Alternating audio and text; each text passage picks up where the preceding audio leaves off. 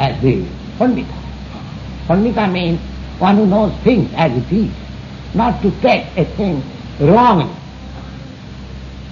So that consciousness has to be invoked, not only individually, but also community-wise, society-wise, nation-wise, all over the world. Then there will be peace. If you want real peace, Bhoktaram Jagatavasam Sarvabhut Maheshwaram Sridam Sarvabhutanam Jyatamam Santimichyati. We are just trying to be philanthropic, altruistic, and we are trying to become friends of my countrymen, of my society, of my family. But that is a wrong conception. The real friend is Krishna. I can work on his behalf. How I can work? You try. If you actually want to do something good to your family, then you try to make all the members of your family Krishna conscious. Then your life will be successful. If you want to make them otherwise, without Krishna consciousness, then you will be serving, not serving, you will render them disservice. Because any knowledge will not help your wife or children. Any knowledge, any amount of knowledge will not help. His real problem, what is his real problem, we do not know. The real problem is that we do not know. The real problem is janma mrityu jara vyadhi. The Bhagavad says, Pita na sasyat, janani na sasyat. One should not try to become father. One should not try to become mother. Why? Namo chayevda samupi tamritam. One who is unable to save his children from the grip of materialism. That should be Krishna consciousness.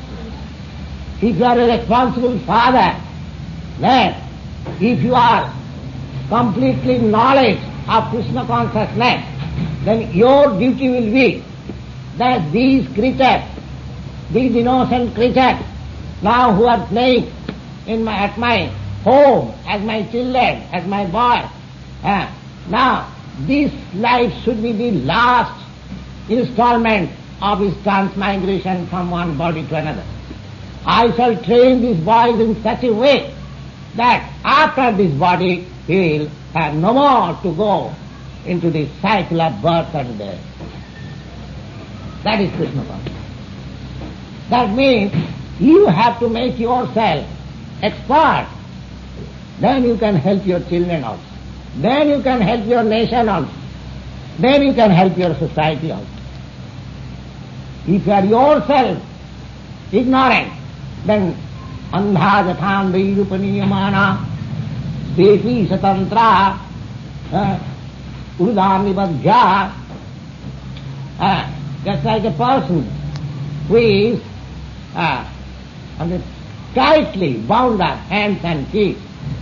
Suppose we are sitting here, some people, 25 gentlemen, ladies, and all our hands are tightly bound up by some rope. And if I want to make you free, although my hand is also tightly bound up, is it possible? No. At least my hand should be free. Then I can untie your bindings by the rope. So unless one is free man, and what is that freedom? One who is Krishna conscious, he is free man. And nobody is free. Daivik desha gunamai mama maya duratya mami vaja prapadanti maya me tang taranti te. Everyone is under the spell of material influence. Nobody is free.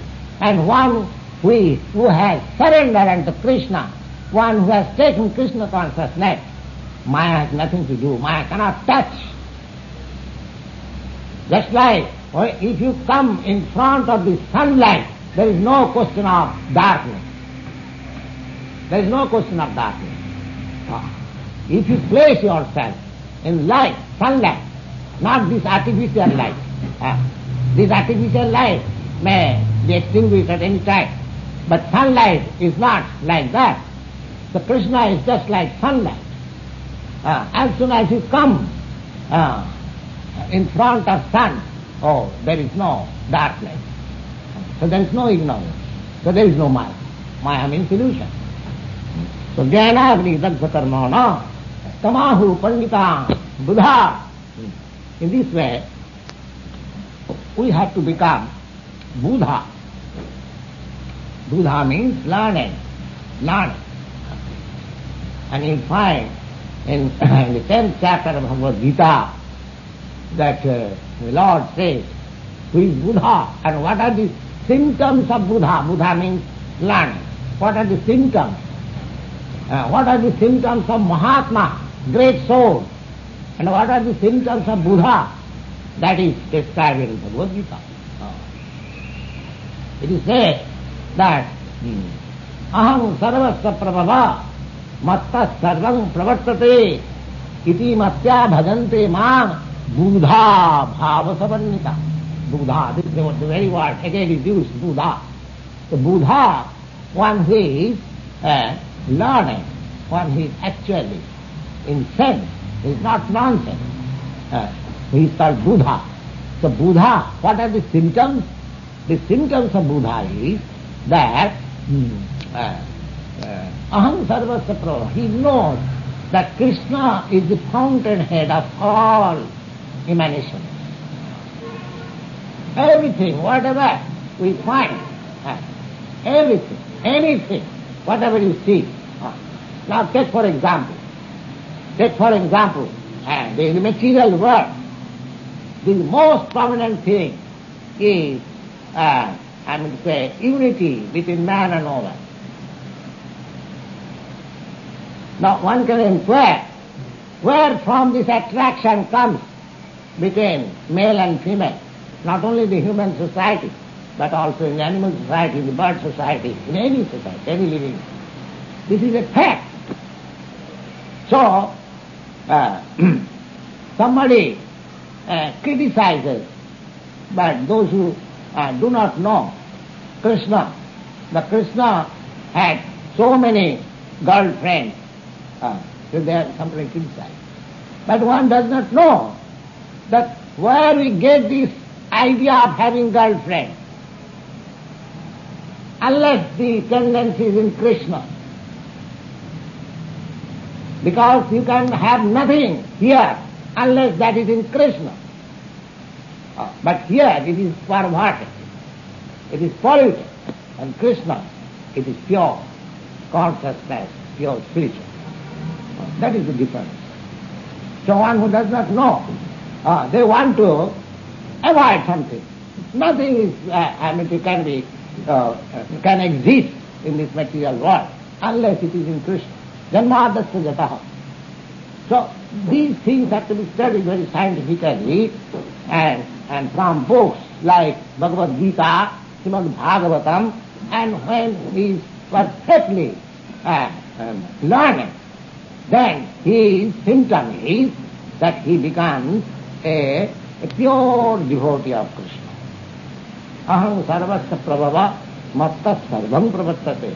I am the source, fountainhead, Krishna says. I am the source and fountainhead, like of everything. One who understands this science, then he takes to Krishna. How? Buddha bhava samannita, with full knowledge, and he becomes a devotee of Krishna. Similarly, so far Mahatma is a Sanskrit word which is used for great soul. That is also described in the Bhagavad Gita. Mahatmanastamang partha devi prakriti masita bhajanti ananna manaso gyasta bhutadimabban. Mahatma. Who is a Mahatma? Who is a great soul? Great soul is he who is under the influence of the superior nature. There are two kinds of nature, superior nature and inferior nature. Now we are under the influence of this inferior material nature. And by Krishna consciousness we shall be transferred into the superiorness.